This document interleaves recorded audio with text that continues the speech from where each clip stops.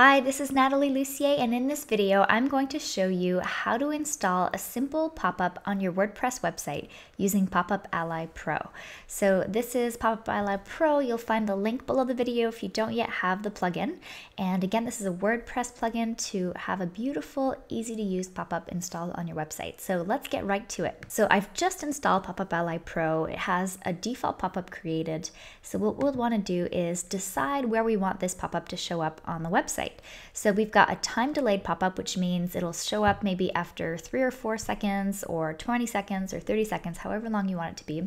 We've got an exit intent pop-up, which means that it will show up when it looks like somebody's about to leave your website. That's the one that we most recommend for a polite experience for your users. And then we've got the scroll pop-up, which means that the pop-up will show up when people get to a certain percentage of your page. So let's say after they finish reading your blog post, it will show up then.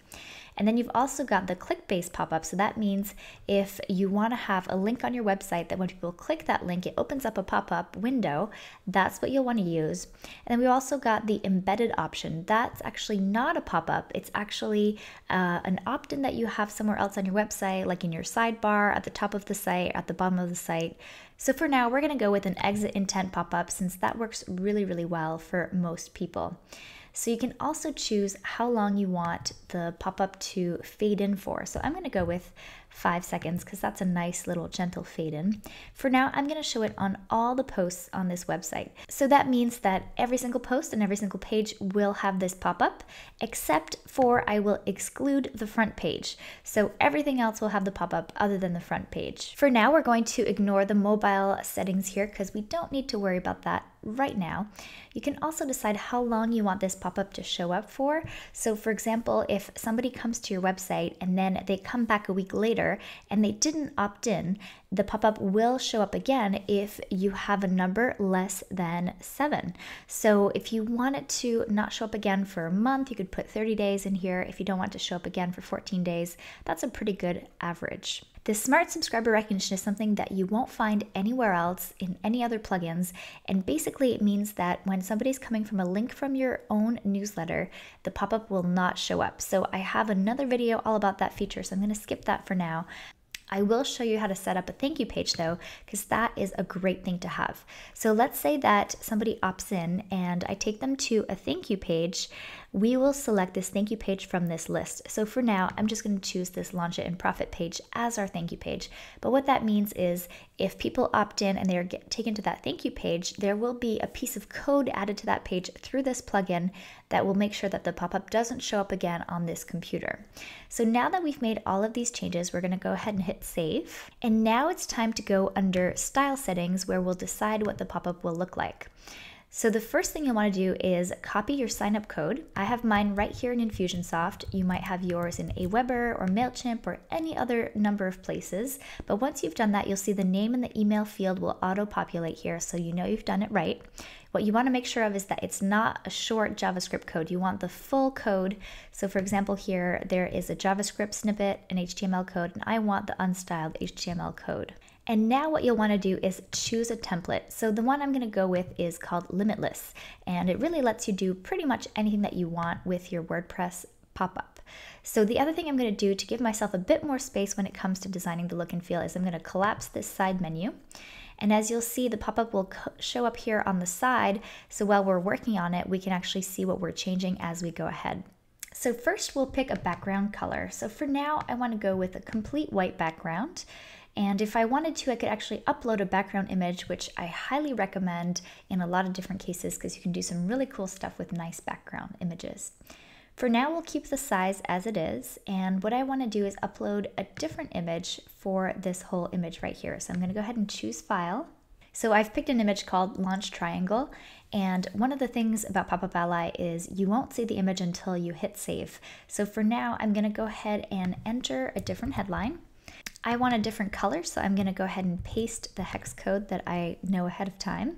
And then also this font, you can make it anything that you want it to be. So these are some of the ones that come out of the box, but there's also the option to use other. And if there's a different font that you're using, for example, you know, Futura PT is what we use. Now, also, if you wanted to, you could take a look at these advanced options. So let's say if I wanted this to be bigger, I could go ahead and bump that up. If I wanted the line height to also match, I could do that too. You could center it if that was something you want to do, or even right align. You've got all of these options right here. So for now, I'll leave that as it is, but I might come back to it. There's also the option to add more text, and as you can see, it's on top of the other box. So for now, I need to move that. So at this point, I would want to move it down. So maybe my horizontal offset would be 100 pixels or maybe 150 pixels. You'll kind of need to play around with this until you get the right offset. And then as you can see, it's a little bit too offset. So maybe 120 is a better one there, 110. And then again, same with the color. You can make it any color that you want it to be. I'm gonna go ahead and make that just a little bit more of a gray color. And again, you can change all the different font sizes too. And since we can't see it too much, I'm gonna go ahead and hit save and take a look at what size the image I uploaded really comes down to. Okay, so as you can see, the image I added takes a lot more space than the original one. So what I'm gonna do is I'm actually going to move the image a little bit. I can actually offset it a little bit more. So I can move it up, and then I might move it out even more, like an 80, 90. And then what you'll want to do is also resize the width so that it still fits inside that section. So now what I'm going to do is I'm going to remove the last name field, because as you remember, this opt-in actually doesn't have a last name input.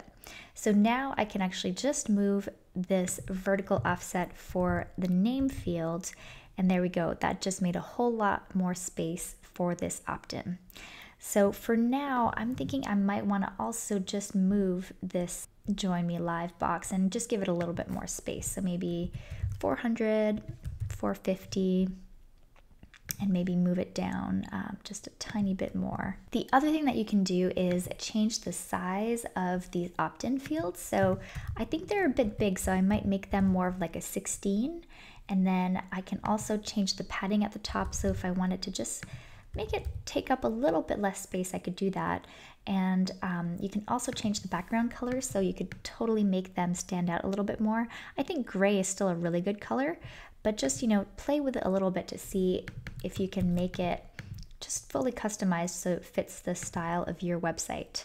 So I'm gonna just make both of them like that. Great, so now what I'm going to do is just shift down the Get Free Instant Access button and also just change where it's going to show up a little bit. Oh, and one more thing I wanted to change here is you can also change what the boxes actually say. So if you wanted to really get specific, you could do that too. So now I'm going to change this opt-in box color. So it's starting to come together. I think this box might be still a little bit too big, so I'm just going to go ahead and change that a little bit here so we can change the padding. It doesn't have to be a big difference, but it does make kind of that impact that we can tell. Change the font a little bit since it's a webinar. Okay, so now I'm going to hit save. So now I've opened up a new window so I can test this out. So if it looks like I'm about to hit the back button, as you can see, the pop-up opens up. We've got our little image here to the side. We've got this section here at the top with our headline, a little bit more information about why they should enter. And then you can put your name and your email here, and then just hit Secure My Spot, and it'll take you to the thank you page that's built into your opt-in form from your email provider. And that's all you have to do to create a pretty simple but very customizable WordPress pop-up using Popup Ally Pro. So if you enjoyed this video, if you want to check out and grab your own copy of Popup Ally Pro, just head over to popupally.com, and you'll also find the links below the video. So thanks so much for watching, and let me know if you have any other questions about the plugin. We'd love to answer them.